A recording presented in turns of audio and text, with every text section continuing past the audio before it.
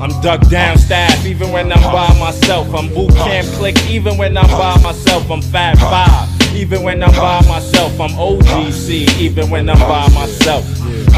Stone, stone.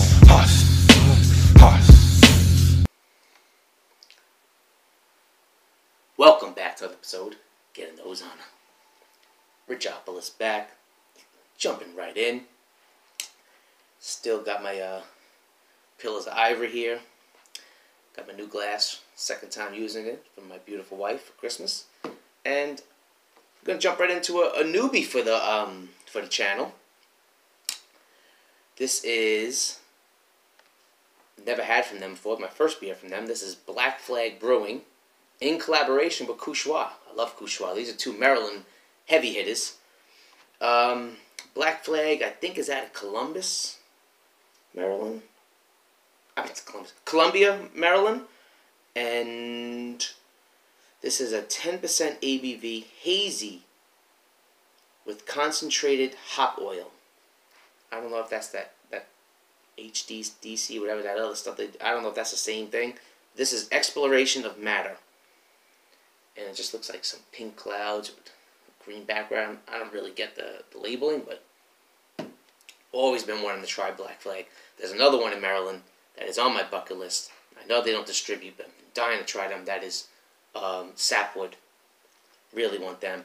And I always chop up with my my other friend on YouTube. He's a YouTube reviewer. Check him out, Chris Rose.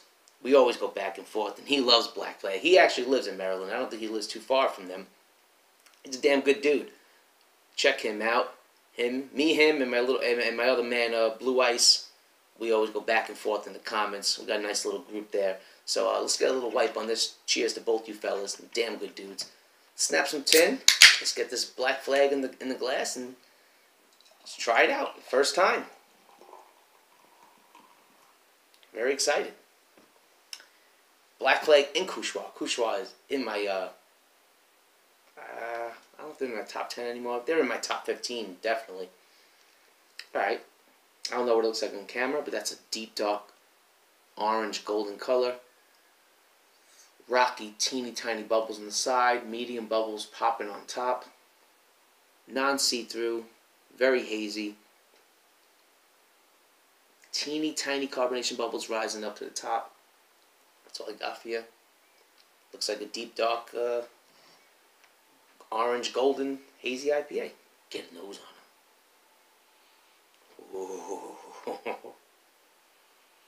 Now that smells good. Alright, I'm getting pineapple for sure.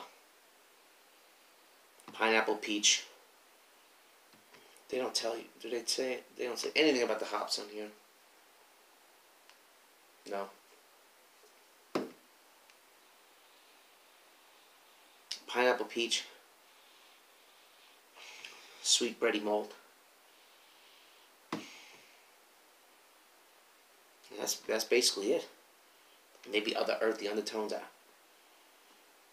But those other three I mentioned, they stand out. That's all I got for you. I don't want to dig too deep and just start making shit up. Mind playing tricks on me. Cheers.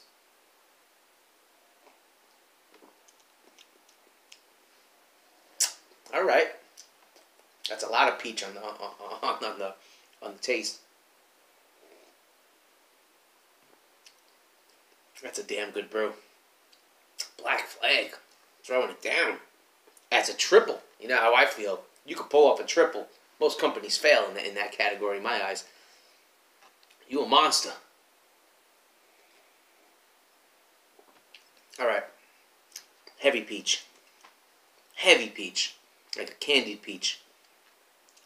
Then there's like a